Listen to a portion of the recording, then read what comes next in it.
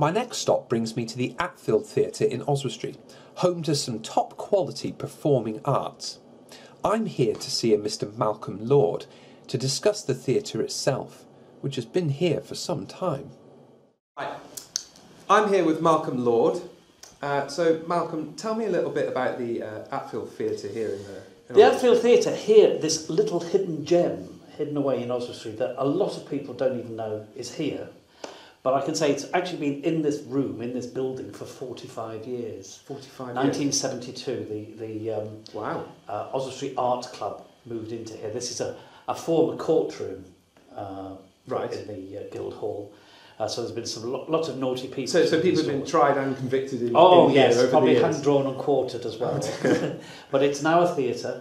It's got 99 seats, so it's very intimate. I was going to say it is quite small actually. Mm-hmm. I'll do a pan of it afterwards so people can see. But it's a lovely intimate size. We do 4 productions a year. Yeah. Sort of March, May, October, December. A varied programme, some sort of serious dramas, comedies, farces, that we try and do a mixed bag. We're very well supported actually. It's great. I love it. I love the fact that a courtroom has turned into a theatre for entertainment. It seems to have turned from a dark entertainment to a really, really positive form over the years. Personally, why do you think people should come here to see a play? I mean, there's plenty of theatres around. What does this place have to offer that you find that other places generally don't? Compared to sort of Theatre 7, we're very cheap, of course. Prices are always price is very good. And actually the Attfield, if you ask anyone who does support us, the standard is very, very high. I mean, you have visions of Amdram Theatre with scenery falling over and people, getting it all wrong.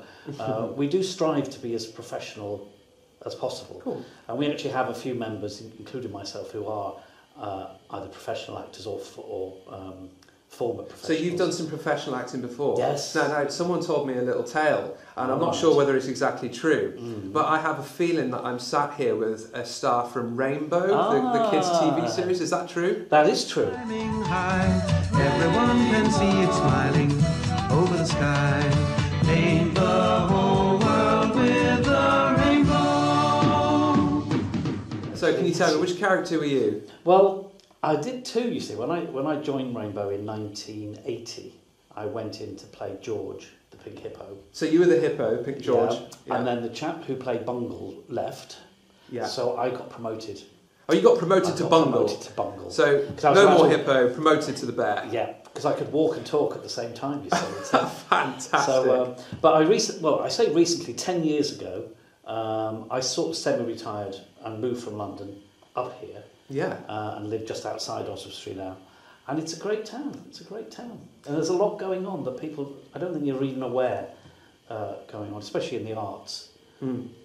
That's fantastic. And you know what? I often find that a lot of people from the main cities, their dream in the end, their great picture is to retire and come away somewhere nice and quiet to the country.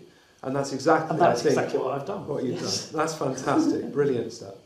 Thank you very much. It's been a really, really good time speaking to you today. So come and see our next show. Come and see our next show. The theatre is situated inside the main council building at the top of the Bailey Head, right next to the indoor market.